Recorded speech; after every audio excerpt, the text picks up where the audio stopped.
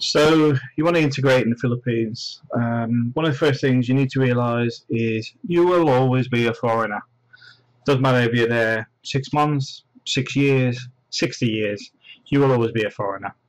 Now, a foreigner in the Philippines is pretty much anybody that is not Filipino, but also some that are Filipino.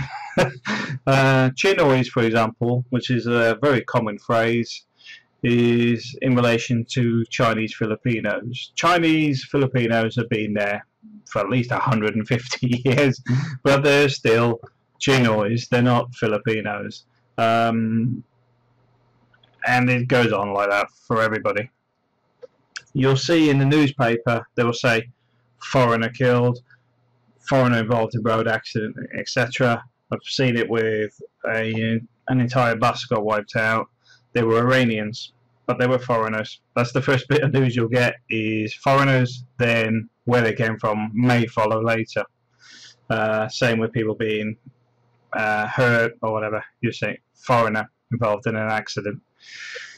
This also goes on even when news stories relating to deportations, where I've seen it for a restaurant owner that had lined up his staff outside and put playing cards in their mouth out in the heat where they had to hold it straight for a period of time.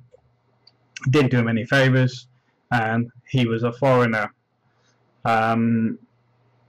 He was actually South Korean. But the point is, all these people are just foreigners. That's what everybody defines them as locally.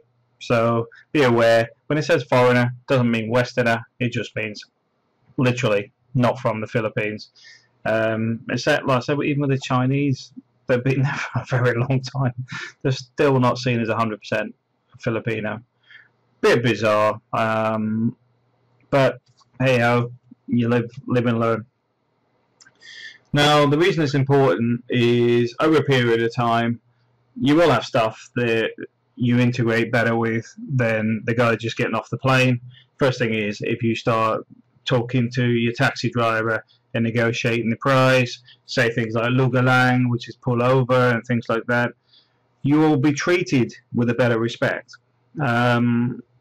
Also, if you're holding a residency card, you're also treated with a bit more respect, because you're not seen as a tourist there for other reasons, because it's still not a major tourist destination for Westerners.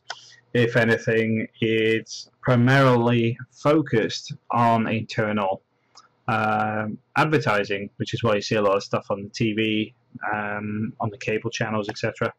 Advertising other places inside the Philippines, which we find bizarre when it should actually be focusing more external, although you will find them on the odd London bus, come to the Philippines logos, etc.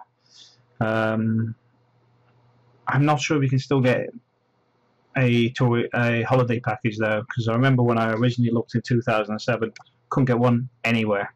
You could get a flight, but no tourist packages, nobody flying, no Thomas Cooks or anybody that actually deal in package holidays wanted to touch it with a barge pole. Don't know if it's changed, haven't looked. But going off on a tangent, you will always be a foreigner. So just be aware of it, and don't think, well, once I've been there, I'll be a local, blah, blah.